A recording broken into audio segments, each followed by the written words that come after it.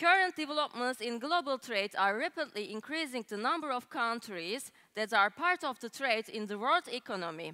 For this reason, except for the international reserve funds, countries have also taken up trade for their local currencies on their agenda. Turkey is accelerating trade with countries that are important actors of the global trade in terms of local currency, brings along too many opportunities. In the coming periods, we will witness more swap agreements between central banks of the countries. We will be observing in the recent future the positive effects and the advantages of trading with local currency. Dear guests, I would like to invite Mr. Rida Saidi, Minister of State, Economic Consultant to the Prime Minister, Tunisia, for keynote speech. And our moderator is Mr. Turan Sert, the CEO of the Evrato, Turkey. And panelists are Yevgeny Mitkov, CEO, Korean Army, USA, and Mr. Turgay Deniz, the President, Turkish Cypriot Chamber of Commerce, Turkish Republic Northern Cyprus, Mr. Kerem Çatay, the CEO, Ayapım Film Production Company, Turkey, Mr. Ali El-Mualla, Assistant Secretary General of the Gulf Organization for Industrial Consulting, Ms. Ekaterina Maisuradze, Chairperson, Georgia and Asia Africa, Chamber of Commerce, Georgia. Yes, stage is yours.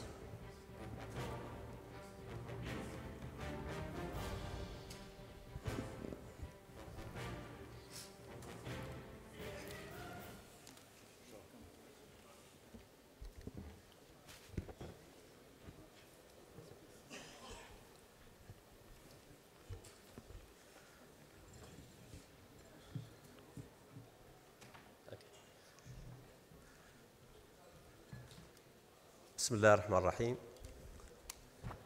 Thank you for your invitation. The presentation is in English, but I speak in Arabic.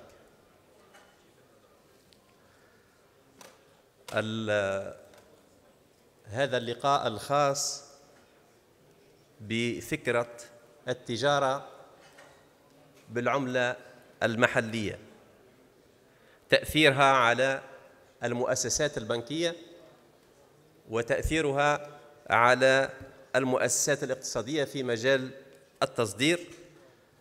وسيكون لنا من خلال العرض حديث عن أصل الفكرة، فكرة التجارة بالعملة المحلية، وكذلك التعرض لموقف المصدرين والبنوك والتعرض لحالة تونس، لا سيما في إطار إمضاء مذكرة التفاهم بين البنك المركزي التونسي والبنك المركزي الصيني.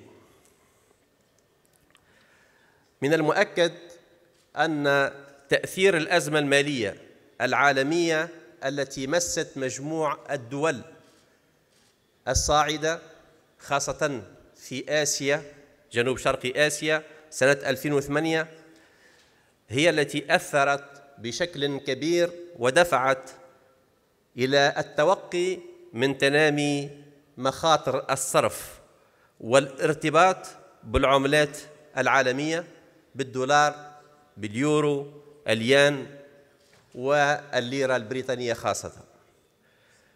فهذا التأثير السلبي دفع مجمل هذه الدول إلى اعتماد آلية جديدة أو مقاربة جديدة في التجارة الدولية، خاصة التجارة البينية، باعتماد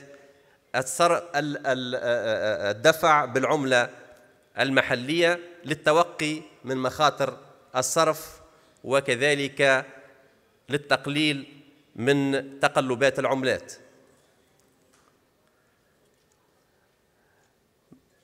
الدولار الأمريكي منذ عقود هيمن كعملة على تبادل التجاري العالمي. فسنة 2014 مثل حوالي 51.9% من مجموع التجارة الدولية، كما أن اليورو مثل 30.5%، والليرة البريطانية 5.4%، ثم تليها الين الياباني واليوان الصيني. الاتفاق الذي حصل ابتداء بين الصين وهونغ كونغ في تسوية المبادلات التجارية بالعملة المحلية حدث في جويلية 2009. هذا الاتفاق التعامل باليوان، تقليص مخاطر الصرف والتقليل من مخاطر على التجارة، وكذلك التقليل من كلفة المبادلات التجارية، إضافة إلى تحقيق نجاعة عمل المؤسسات المالية. فالدفع بالعملات هو قرار ذكي يتخذه المورد، يتخذه المصدر للتحكم أكثر في المخاطر بوجود أسعار صرف أفضل وتخفيض الأسعار والارتباط بالعلامة التجارية، إضافة إلى سرعة الدفع. من التجارب كذلك التي انطلقت في ديسمبر 2017 هو الاتفاق الحاصل بين البنك الأندونيسي والماليزي والتايلاندي. في ديسمبر 2017 تم إمضاء مذكرة التفاهم بين الملوك المركزية، وساهم هذا في الدخول في طور جديد في المبادلات البينية، لا سيما وأن التجارة البينية الإقليمية سنة 2016 قد بلغت 521 مليار دولار، أي حوالي 23.5% من حجم التبادل التجاري لهذه الدول. وارتفعت الاستثمارات الخارجية المباشرة البينية بمجموعة الآسيان إلى مستوى قياسي ببلوغ 24 مليار دولار في سنة 2016، أي حوالي 25% من إجمالي تدفقات الاستثمار الأجنبي المباشر. نفس الشيء حصل في الاتفاق بين تركيا وروسيا وإيران، الذين أمضوا اتفاقا يقضي باستخدام العملات المحلية في التجارة البينية في البترول والغاز والمنتجات الأساسية، ونفس الشيء بين تايلاندا واليابان. وإذا أخذنا هذه الأمثلة نجد أن هذه البلدان سعت للتحكم أكثر في المخاطر، ولكن كيف وما هو رأي البنوك وكذلك رأي المؤسسات الاقتصادية التي تمول الأنشطة التجارية؟ فالبنوك ترغب في تقديم أفضل المنتوجات والخدمات لحرفائها وتقديم عروض تنافسية وناجعة. البنوك تحذر من تعدد التعامل بعملات مختلفة بما يرفع من المخاطر، وهي تتوقع بالترفيع من الكلفة، وهي تخير التعامل مع مؤسسات محددة تمكنها من التحكم في المخاطر، وبالتالي تدعيم فالبنوك تدعم التعامل المتشابك أو المعاملة التحفيزية التي تسعى للتركيز عليها. وعديد البنوك والمؤسسات الاقتصادية أصبحت تمركز أنشطتها في بعض المحاور والمراكز الحيوية مثل سنغافورة وبريطانيا وإيرلندا للتحكم في النفقات والكلفة والبحث عن النجاعة والمردودية. وهذا ما يفسر تنامي التدفقات المالية من خلال المركز المالي البريطاني مثلا، ويمكن التوقي من مخاطر التبادل والسواب من خلال مركزة النشاط بهذه المراكز المالية. ومن جانب المؤسسات الاقتصادية فإن اختيار المؤسسة لعملة الفوترة والخلاص للصادرات يمكن أن يتم عن طريق الفوترة بعملة المنتج أو اختيار الفوترة بالعملة المحلية. وهناك جملة من العوامل والحوافز التي تساعد على اتخاذ القرار لاختيار عملة الخلاص، ومن بينها التدخل السياسي لاعتماد عملة معينة مثل الصين التي تعدد الاتفاقيات للتعامل بطريقة السواب، وقد أمضت إلى حد الآن حوالي 36 اتفاقية فيها المغرب، تونس، تركيا وعديد البلدان الأخرى. كذلك من العوامل المحددة هي العلاقات التاريخية والثقافية. فإذا أخذنا مثال تونس، العلاقات التاريخية المرتبطة بالاستعمار، اعتماد الفرنك الفرنسي ثم اليورو على حساب الدولار. كذلك عوامل أخرى يمكن أن نسوقها تساعد على اتخاذ القرار، وهي العوامل الجغرافية والجهوية والإقليمية، مثل اعتماد اليوان في الصين، اليوان الصيني في آسيا المحيط الهادي. كذلك عوامل اقتصادية مثل تسعير النفط بالدولار، وعوامل تجارية مثل الحوافز التي تعطى لتغطية مخاطر عملة معينة بتمكين المشترين من تخفيضات من المزودين. إذا أخذنا الحالة التونسية نجد أن تونس تتعامل تجارياً مع 172 بلد. الحاصل التجاري أو العجز التجاري المسجل مع جملة هذه البلدان يرتفع إلى 11.6 بليون دينار، أي حوالي 4 بليون دولار.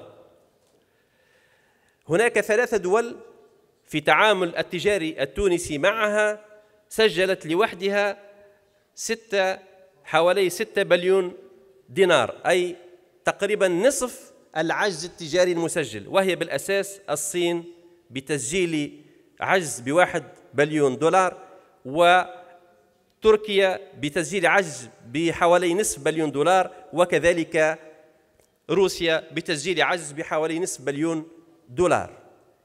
هذا ما دفع البنك المركزي التونسي إلى التفاوض مع البنك المركزي الصيني، بحكم أن الصين هي أكبر بلد وأكبر عجز مسجل في تونس هو مع الصين الشعبية. فتم في ديسمبر 2016 إمضاء مذكرة تفاهم بين البنك المركزي التونسي والبنك المركزي الصيني من أجل دعم التعاون المصرفي بين البلدين، ولكن خاصة في مجال مذكرة التفاهم للتبادل التجاري بالعملات المحلية. وهذا يساعد على خفض مخاطر التبادل التجاري، تنمية الصادرات التونسية باتجاه الصين.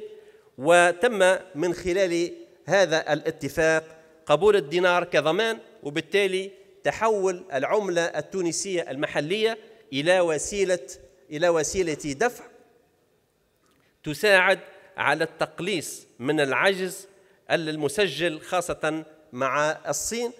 ونعتقد أن تنامي العجز بين تونس والصين يمكن أن يتم تقليصه من جهة باعتماد العملة المحلية في التبادل التجاري، وكذلك بدعم الاستثمارات الخارجية المباشرة، ودعم كذلك الصادرات التونسية باتجاه الصين. وهذا النموذج الذي تفاوضت حوله تونس مع الصين يمكن أن يشمل كذلك بقية البلدان التي يعاني الميزان التجاري التونسي عجزا متفاقما معها، مثل تركيا، فيمكن تطبيق هذا النموذج مع الدولة التركية.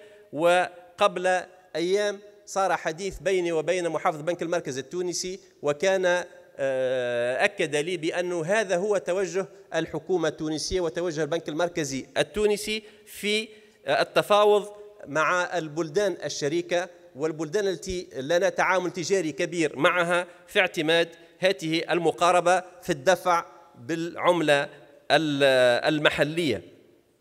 وهذا يساعد على وضع خطوط تمويل لتنمية التجارة البينية.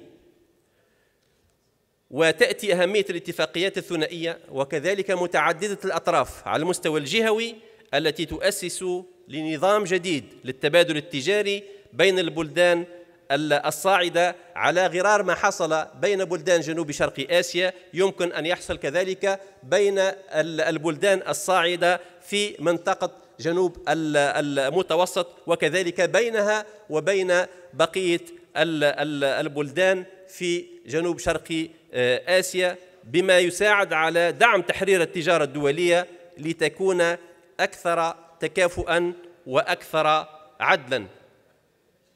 هذه النقاط التي أردت أن أسوقها في هذه المداخلة. أشكركم على حسن الانتباه والسلام عليكم.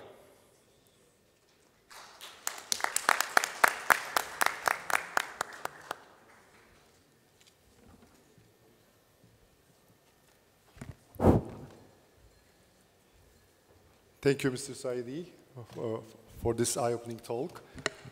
Dear guests, thank you for spending time here to listen to us and our distinguished panelists here on trade with local currency from the perspective of bankers and exporters. I mean,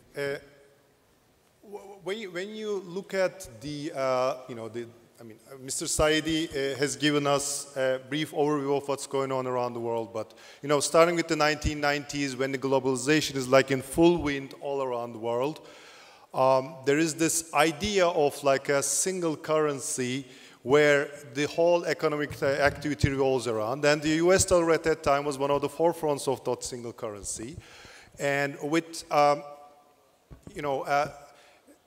as the globalization becomes more like a prevalent issue all around the world, and the trade and economy has developed, US dollar and euro has become the sort of the area, the currency, the medium of exchange among countries to facilitate the trade between themselves. Now, when you look at it from the the economic perspective, actually using that currency of like not your own local currency, but using the currency of another state like US dollar or euro is essentially providing free credit to those to those states that issue those currencies. So it is in that sense actually providing free money to those countries. So. But why was it not possible to have bilateral agreements so that you can use your own local currency? There are like obviously a couple of reasons for that. Some part of it is political. Some part of it is also technological because it's easy to use as a single currency all around your trade versus using local currencies like with each countries. But there has been developments that has been going on both on the political area and the technological area that we will discuss with our panelists. But recently, with the latest trend going into the more, especially on the Western front with the US, the more protectionism and more like emphasize on security is sort of actually resulted in countries talking more and more about bilateral trades and like trades having trades in their own in their local currency. Now, first of all, we're going to look at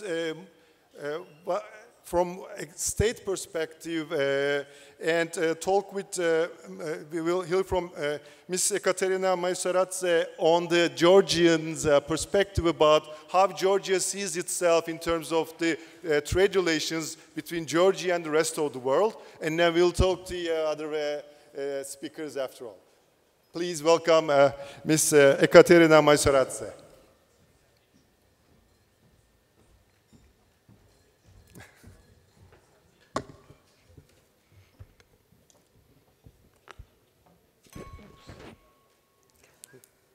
Dear guests, honorable members of the panel, ladies and gentlemen.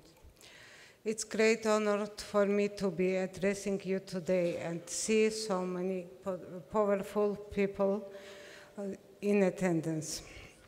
The most important aspect of the economic development of any country is the establishment of a business-friendly environment. This summit serves as a great mission and opens the doors to new opportunities for various countries, including Georgia and Turkey. These two countries, having experience of friendly relations, are being united under the One Belt, One Road initiative that gives magnificent possibilities to all the member states for prospective business growth. To start off, we are a small country with rich history, serving as a natural bridge between East and the West. Georgia is a newly emerged market, striving to become an integral part of the global economy, more diversified and better integrated in international markets. Our government's top priority is to develop the most business-friendly framework that one can offer. We are number 6, according to ease of doing business in the world. To continuous IMF forecasts that Georgia will be the leader in terms of economic growth in the region. We are 16th freest economy according to Heritage Foundation and are number 5 in transparency at Open Budget Index.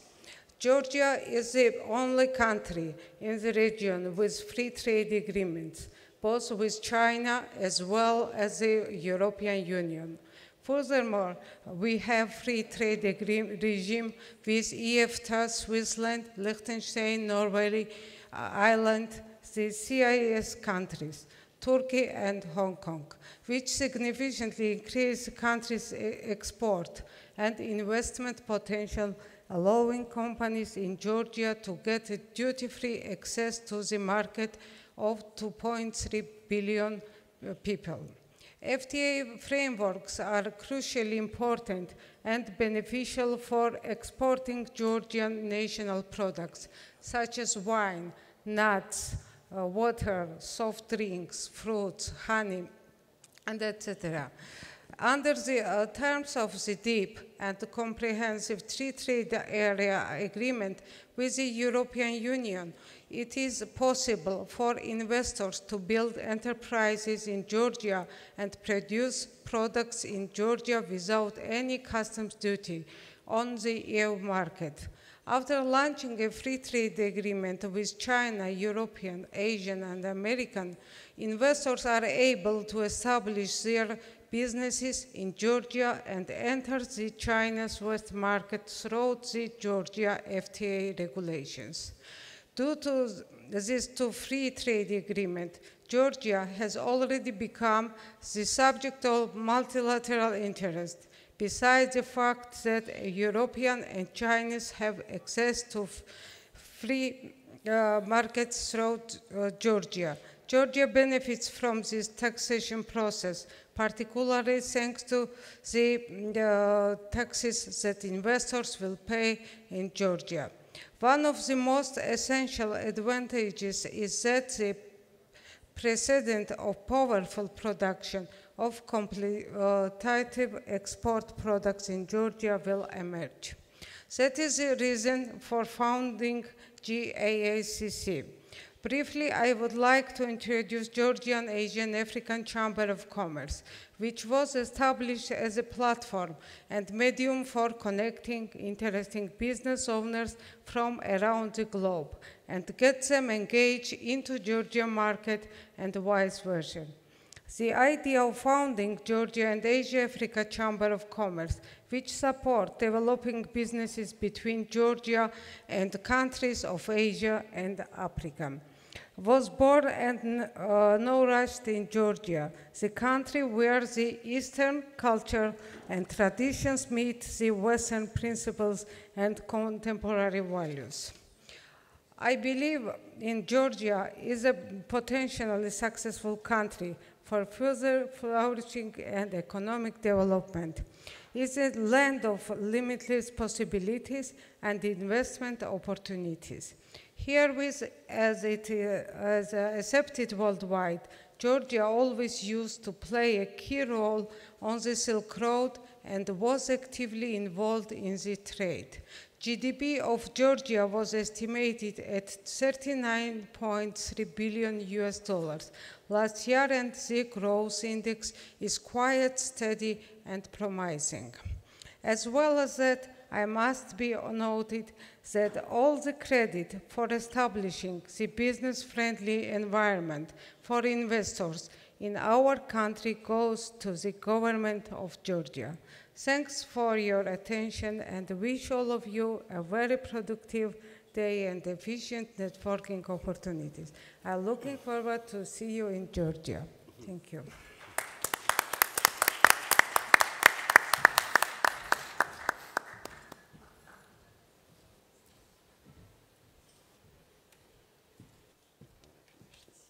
Thank you, Mrs. Maysuradze, for the speech. And we have heard from Tunisia and from Georgia, but mostly from the government officials on what they see and how they see those bilateral agreements. But what do exporters think about that? How they approach it? What's their perspective?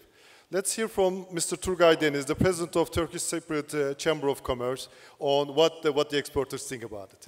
Mr. Deniz, stage is yours.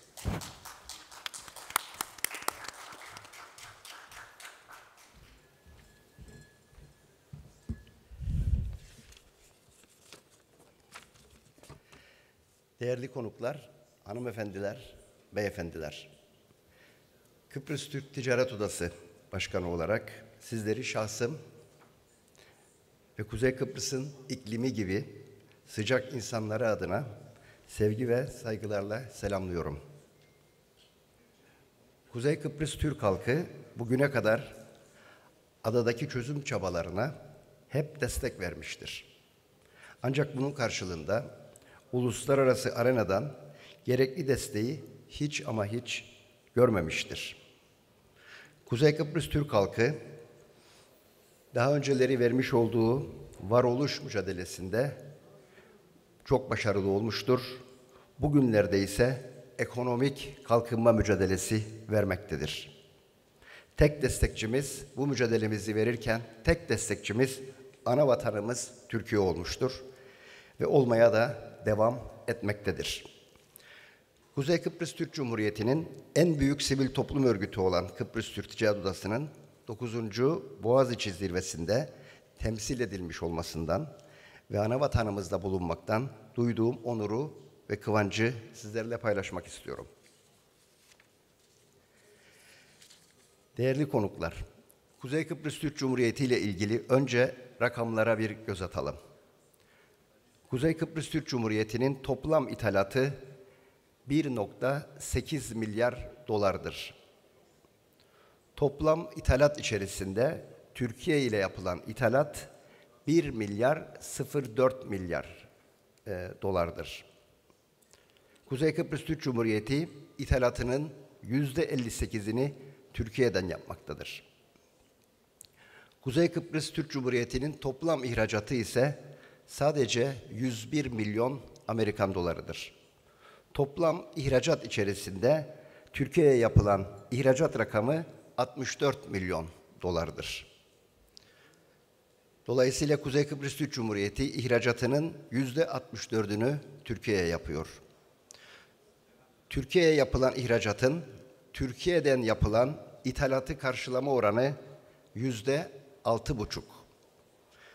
Kuzey Kıbrıs Türk Cumhuriyeti'nin Türkiye'ye karşı oldukça ciddi oranda dış ticaret açığı mevcuttur. Kuzey Kıbrıs Türk Cumhuriyeti'nin resmi para birimi Türk lirası. Ancak Türk lirasının istikrarsızlığı nedeniyle dahili ticarette çoklu para birimi ile işlem yapılmaktadır.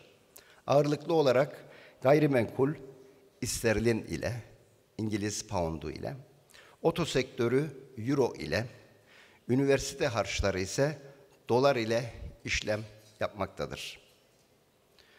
Türkiye'den yapılan ithalatın %60-65 civarı döviz ile, yani dolar veya euro ile yapılmaktadır.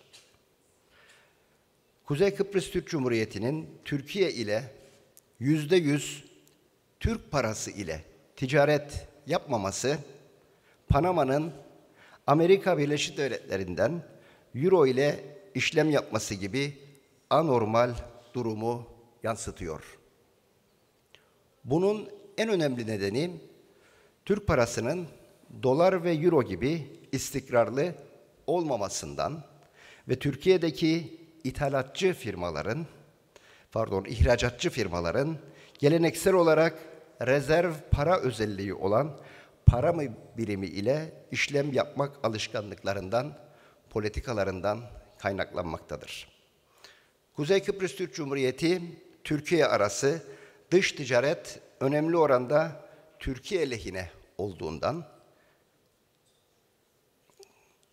her iki ekonominin de Türk lirası ekonomilere sahip olması nedeniyle rezerv para fonksiyonu Kuzey Kıbrıs Türk Cumhuriyeti, Türkiye Cumhuriyeti arasında belirleyici faktör değildir ve olmamalıdır.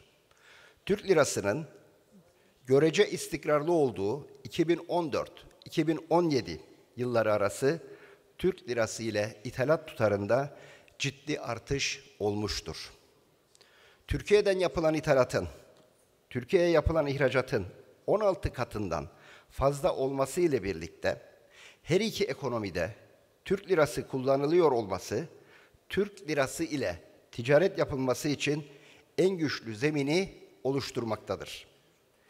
Ekonomi teorisi, herhangi iki ekonomide parasal birlik içinde olursa, karşılıklı ticaret hacimlerinin artacağını öngörmektedir. Türkiye'den Türk lirası ile ticaret yapılması, Türkiye'den daha fazla ithalat yapılmasına yol açacaktır. Türk lirası ile işlem yapılması, Kuzey Kıbrıs Türk Cumhuriyeti'nin Türkiye'ye daha fazla ihracat yapmasına da yol açacaktır.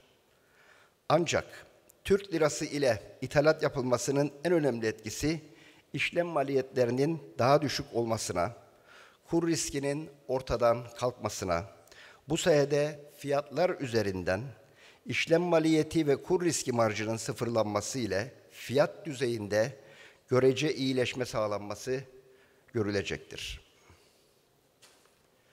Özellikle her iki ekonominin Türk lirası ekonomileri olduğu dikkate alındığında, olması gereken iki ekonomi arasında euro ve dolar gibi para birimleriyle değil, Türk lirası ile işlem yapılmasıdır.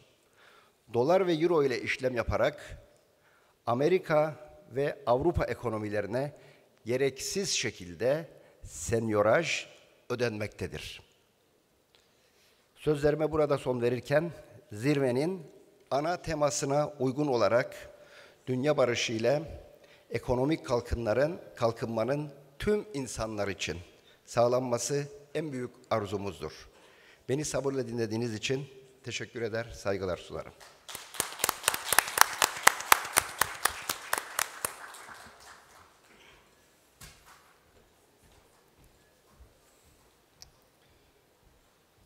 Thank you, Mr. Deniz.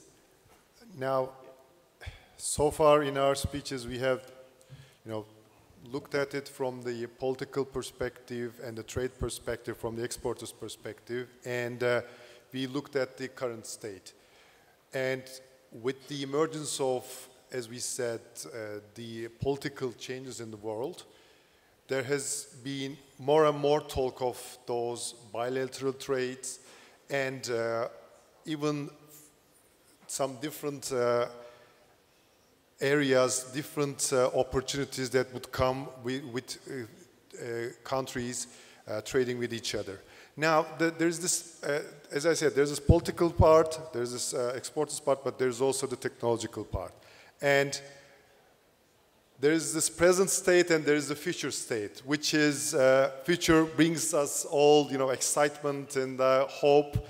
And what does future bring to us? When you look at currently in the international trade, the hot topic for future is the countries using their own currency, digitalize their own currency, and use that currency in their trades. And use that currency not in bilateral trades, but use their currency also with different countries, and which would allow them to actually manage and optimize their current trade deficit.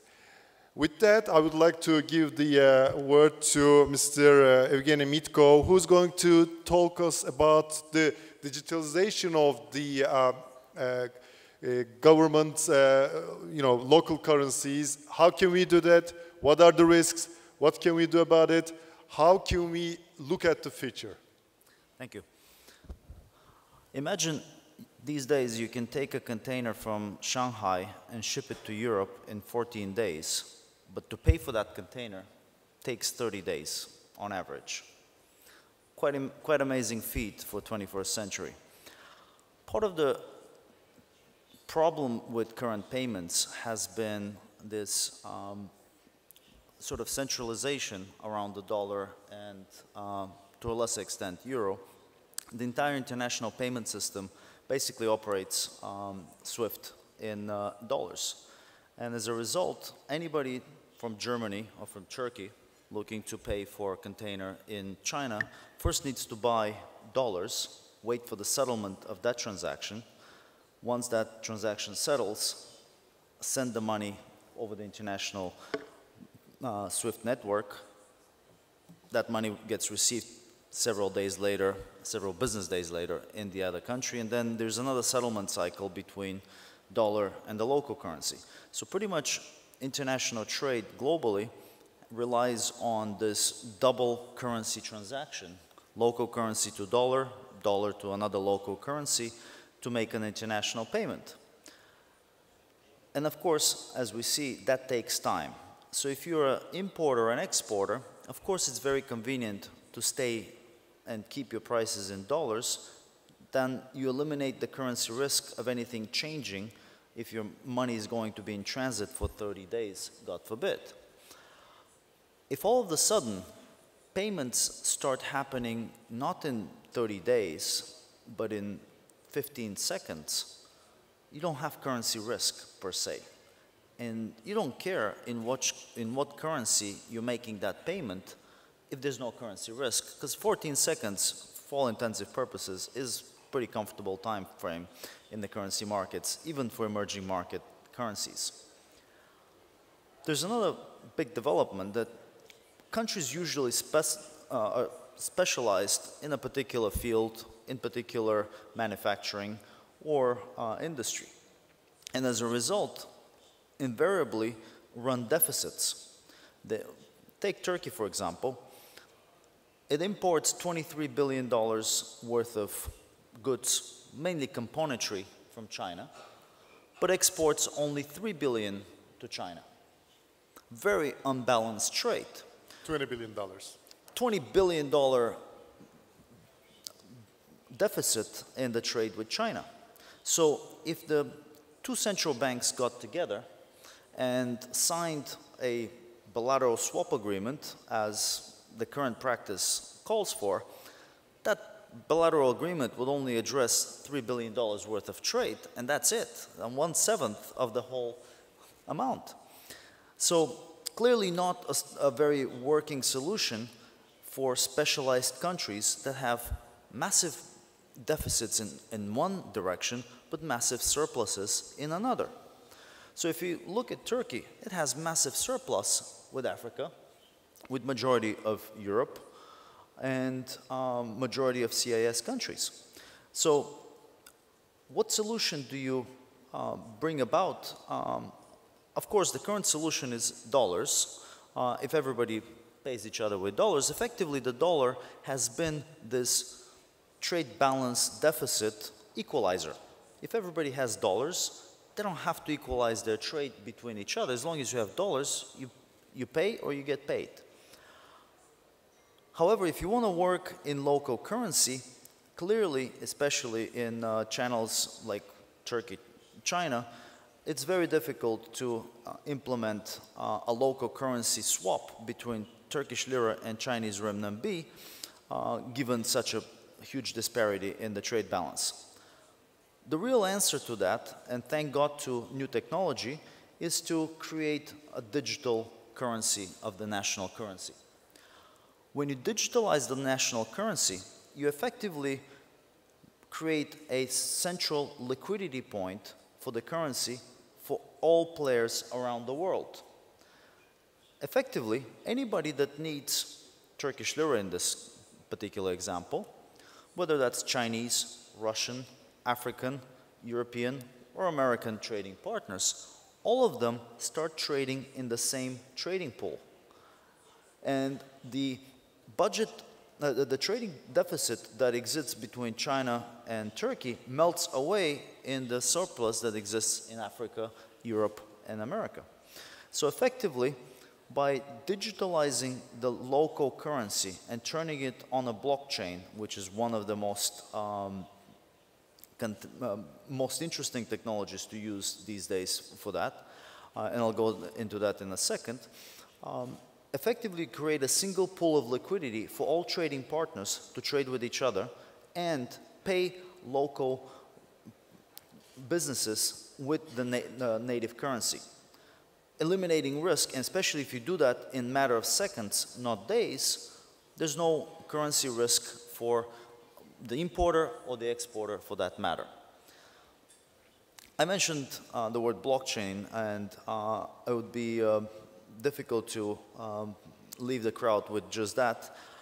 Blockchain obviously evolved from the Bitcoin currency. That was the background of that currency, and has given incredible promise for development of payments globally. At this point, a number of industries are already running blockchain initiatives, whether that's in energy, whether that's in healthcare, whether that's in supply chain management, logistics. All of these industries are being revolutionized with blockchain technology. Payments is also a very hot place where blockchain technology would leave its mark and replace the existing centralized systems into a decentralized, effectively real-time global payment system, enabling every country to stay with its local currency, but freely trade with their trading partners, regardless of trade imbalances or not. How would that work? By digitizing each currency, for example, there's a similar initiative in the Black Sea Basin, the liquidity pools together, and whether that's privately initiated or central bank initiated, the balances that flow between the countries balance each other out a lot more easily than if it's on a bilateral basis. The key with blockchain is it enables multilateral trading within a single trading technology. So what a lot of people have been dreaming about but never been able to execute is increasingly becoming a reality with blockchain technology, which, thank God, came about at the right opportune time.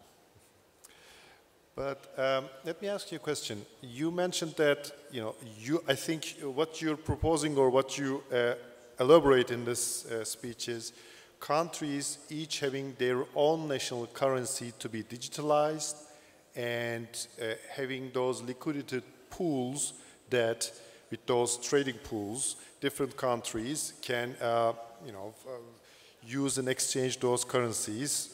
As you said in Turkish example, an African country and China can use that to.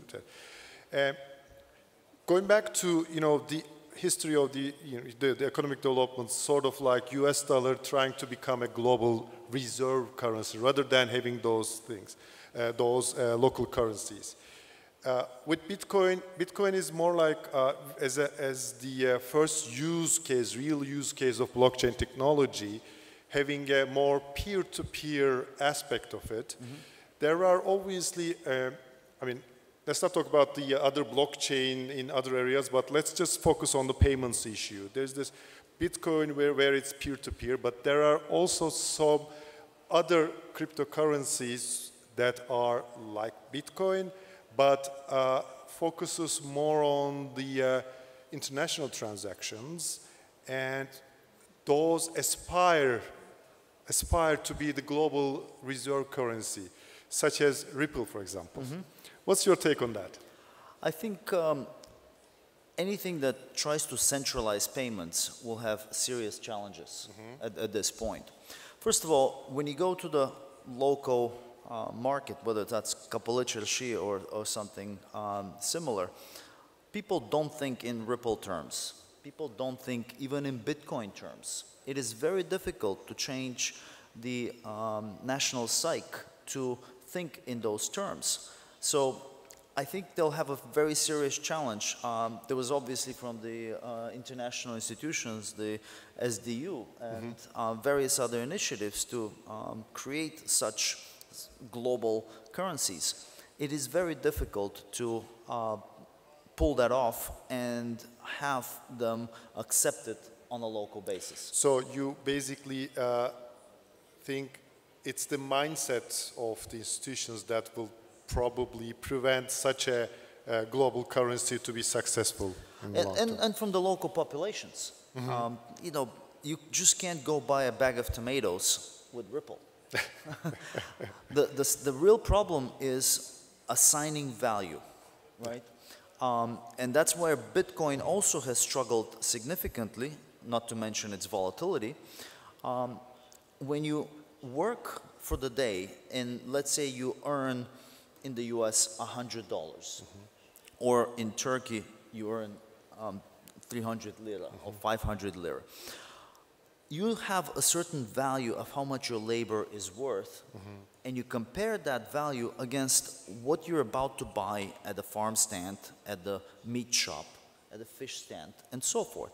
So naturally, you have this in your mind, a correlation between the local currency and your labor, which is imprinted in people's minds. So it's very difficult to change that to something else externally, unless obviously the local currency crashes and burns and doesn't exist anymore, like maybe the case of Zimbabwe. So that's the real challenge. The way I think the world will very easily proceed in adopting the technology but keeping the national currencies, which obviously gives the country a lot of control still over the monetary policy, which also is a very important aspect of this. By staying with local currencies, countries can adapt monetary policy, be flexible in a global world, and be able to adjust while still having very real-time connection to payments. Thank you, Mr. Kul. Now, at this part of the discussion, I would like to ask the audience if you have any questions to our panelists.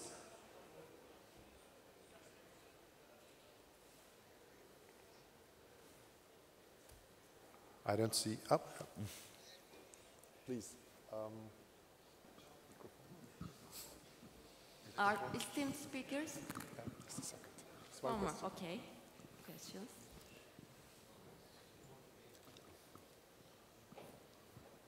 Do you really think that the US would allow an alternate currency like the crypto or whatever, digital currency? Like Ripple, for example. Whatever.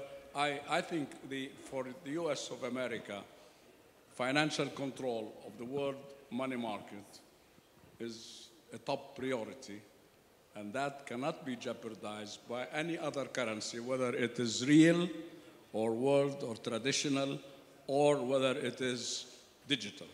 I don't have any hopes for any currency to become seriously the global alternative to the dollar unless that is negotiated at the table between the US and whatever other nation, and I mean China. There has to be an accord with the US for any kind of currency to be used. That's a personal opinion, and I think this is good for games, for the fun of it, that you have digital currency in a digital age, but that's one thing. The god of the digital age, which is the US of America, will not tolerate. It's a very fair point. I'm not actually saying that we need to replace the dollar or the systems of the dollar with some digital currency. Just the contrary. the dollar will continue to be probably a very strong and means of exchange between countries. What I'm suggesting is the local currency just becomes a bigger part of that. So effectively, the local currency is not replacing the dollar, it's just taking a percentage of the transactions in international trade.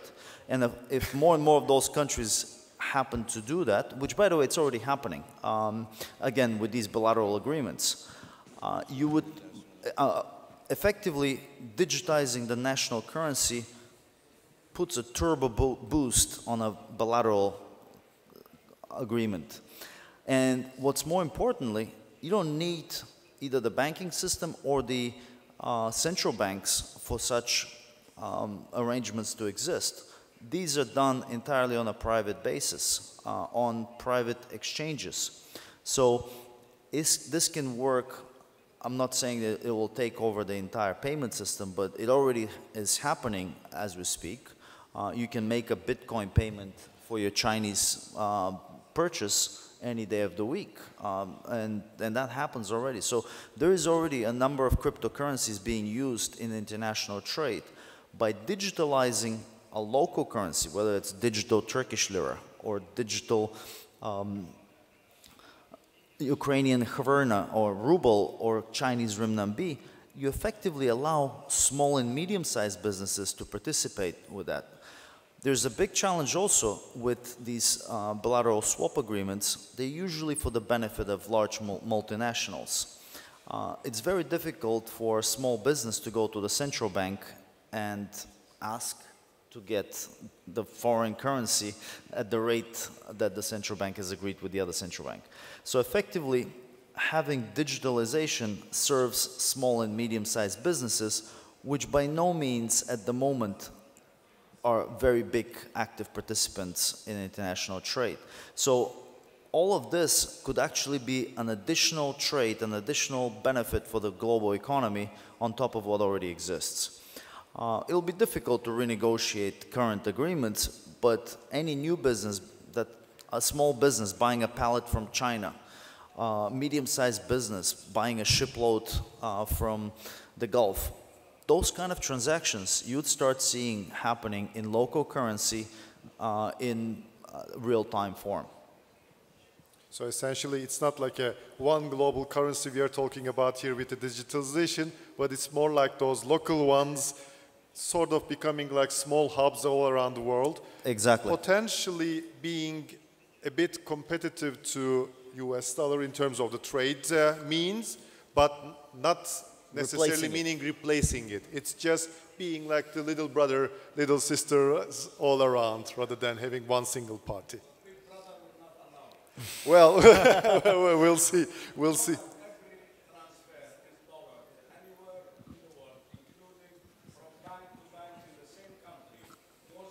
Clearance goes through the central clearance house in Washington. That's so correct. If I transfer $10,000 from the bank here to the bank next door, it doesn't go straight, it goes through Washington to control the money movement of the IMM, the money market of the world. This is easy to talk about. The US is watching this and is using this currency for certain reasons, which I don't want to discuss, but they will not tolerate it to become any part of global money market. We will see if, how it will continue. Another question back there. We have two questions, one here and one here. So. Merhaba, ben Sevda Aydın. Şimdi dijitalizasyon geçmemizde ben şöyle bir korku sezinliyorum. Dijitale geçmeyen kurumlar çağa ayak uyduramaz deniliyor. Evet, buna geçtiğimiz zaman bu blockchain ödeme sistemine de geçtiğimiz zaman tamamen bir aslına bakarsanız bana göre Amerikan US dolara karşı yapılan bir merkez para birimi.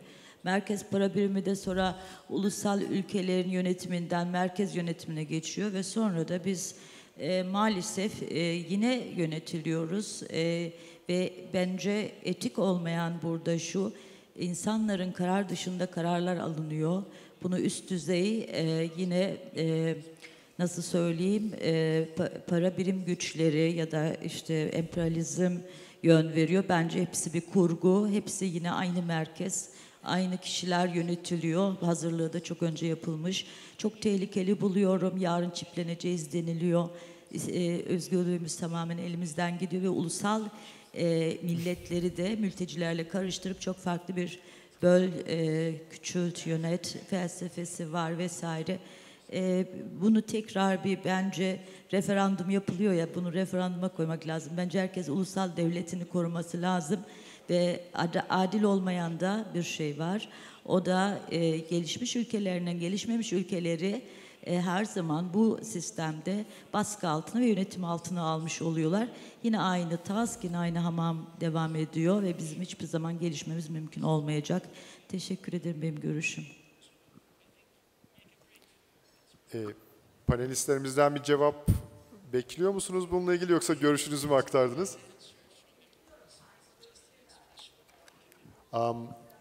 Do you have any comments on the...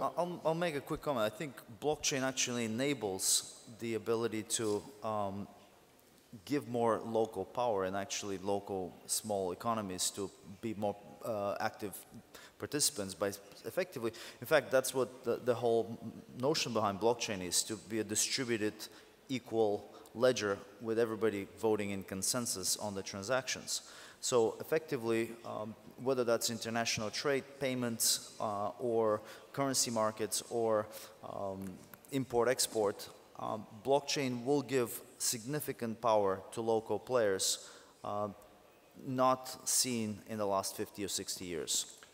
It's a matter of actually them taking that and running with it, as opposed to, again, letting some central hub run it for them. Also, let me add a couple of words, a couple of sentences on that. The whole idea, I mean, we are talking about blockchain, but as I said, the first real use case of blockchain was Bitcoin, which started in 2009. And the whole idea of Bitcoin has started at that time is the 2008 financial crisis in the United States, and the United States Treasury printing enormous amounts of money to prevent a financial crisis, but people understanding that the governments have the power to print as much money as they would like, which resulted in inflation, which essentially means your money in your pocket devaluing. So this is essentially the origins of this whole notion of blockchain and by Bitcoin is the idea of people trying to prevent their freedom. Back to actually the gentleman's comments about US knows every transaction where you send money. That's true for US dollar transactions, but that's not true for Bitcoin. You can send money from one country to another, to anyone in the world in seconds, and that person can get that money and can use it in 10, 20, 30 minutes. So yes, you can argue that with the whole digitalization, it's the existing powers trying to keep the control, but Bitcoin, two people, not necessarily states, but two people give some breathing space at this moment. And the main aspect of Bitcoin is the censorship resistance, which is very key at the moment. That's a very powerful point, that with blockchain, you don't need a central power to allow the transactions to happen.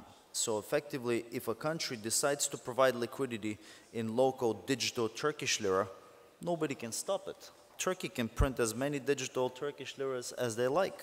And if on the other side, China is also printing digital RMB, and there's an exchange that takes both of those, who cares what the American dollar does or not, or doesn't do? It's on a blockchain, and it's on a network that is very difficult to control. In fact, I'll give you a fact. Part of what developed blockchain and Bitcoin was a 2003 desire by the Pentagon in the US, after seeing that Napster was extremely successful as a media distribution platform. The entire US Hollywood and music industry wanted to shut down Napster, and they couldn't. And the Pentagon was very much amused by that, that here's such a powerful industry wanting to kill this invention, and they couldn't. People continued to share illegally music regardless of the desires of these billion-dollar industries. And that's when the Pentagon decided that maybe it's time for us to create a distributed network that takes advantage of such technology. Little did they knew that that was actually the basis for Bitcoin's creation. So this distributed nature allows for really, I mean, distributing the platform on millions of computers allows for some serious democratization of the system, which really prevents central control. Thank you. I think we have one more question here.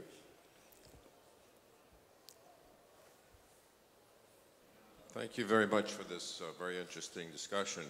I just had a comment and a question. One is about the role of cryptocurrencies and blockchain. Certainly blockchain has an opportunity to provide a new mechanism for facilitating transactions without going through a central network between parties. But cryptocurrencies themselves, the idea that cryptocurrencies came about because, for example, after the 2008 financial freeze, certainly the central banks in the United States and Europe had very loose monetary policies, and certainly in the United States were buying up a lot of assets. But that didn't lead to inflation. The attempt there was to avoid deflation and a worsening world recession because of the credit freeze. So there was no evidence at all that either the euro or the dollar prices were inflating. Indeed, they were, inflation in both zones were extremely low. And the experience with Bitcoin, since it really had no inherent value, it's been basically a speculative item. And of course, it's experienced extremely high volatility. So I think it's important to separate Bitcoin or any other cryptocurrency from blockchain, which is a technique for doing something. And what I see missing in this discussion is the emphasis on instantaneous transactions. But what about contracts? How are you going to have contracts between parties for future payments that are not in a reserve currency? It's an excellent question, and we, in fact, through a couple of engagements that I'm involved with, see that already as a serious demand. I'll like to address the first point in your comment that printing fiat money could be inflationary or could be deflationary, depending on how much bad credit you have in the system. The reality, though, is the Federal Reserve in the States usually has printed money in crisis as a means of exporting the crisis to the trading partners. If you see throughout history, whether it's 1971 or 87 to 90 or 2000 or 2008, the printing of dollars effectively allows the US to export the crisis to whoever is the biggest trading partner at the time. So it really has nothing to do with inflation or deflation, it's about exporting. The ability to create smart contracts inside blockchain, which already allows real-time payments, is obviously an incredibly powerful feature. So again, in international trade, which is so dependent on contracts and at the moment letters of credit and bank guarantees, it would invariably flock to blockchain systems of trade simply because you have letters of credit and bank guarantees disappearing very fast as a result of Basel III. The last bastion of letters of credit, China, will probably stop issuing them on January 1st because Chinese banks will also be subject to the same rules that European and American banks have been subject to, and as a result have stopped issuing them in very large numbers. So as the letters of credit business sort of winds down, blockchain and smart contracts will have to take up that baton very quickly. And naturally, if local currencies are also existent in digital form, I think you would see that trade very quickly evolving in local digital currencies with smart contracts attached to them on some sort of international logistical blockchain, which there's a ton of being developed at the moment. Yeah, go ahead. Unfortunately, we're running out of time, but do you have one last, I think you would like to add a comment and then we have to finish. Yes, I just wanted to reply to the idea that the loose credit after 2008 was exporting U.S. financial problems to the rest of the world. For example, AIG was a major insurer, and part of the problem of the 2008 financial crisis were a lot of assets that were being sold that were based on real estate. And these derivatives were sold to many banks around the world, including many German banks. And the insurer, AIG, was insuring these derivatives. Now, AIG quickly became bankrupt, except for the fact that the United States bailed them out in order so that they could honor their obligations to the German banks. So there was an effort by the US government and the Federal Reserve to keep the entire world banking system from going under. And it wasn't exporting US problems to the rest of the world, it was trying to keep the entire world monetary and banking system from having, making the world recession much worse than it would have otherwise been. No, that's correct. That part indeed saves the financial system, but perhaps if you stop at that, then it would have been saving the world. But if you start then buying treasury bonds or start buying auto loans or student loans to the tune of $3 trillion, then it becomes a little bit of printing money. I would like to thank our distinguished speakers for being with us here. Thank you very much, and thank you for listening to us. Thanks. Thank you. Thank you so much. We would like to present honor awards for you.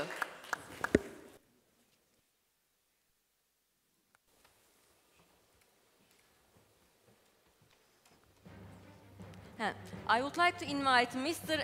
Erol User, the member of the ICP Executive Board, to present the honor awards.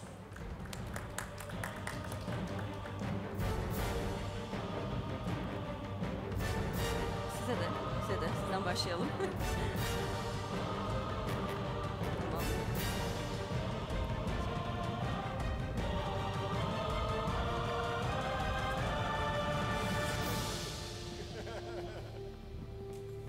Sıradan devam edebiliriz. Evet. Fotoğraf çekeceksiniz değil mi? Tamam. Toplu olarak.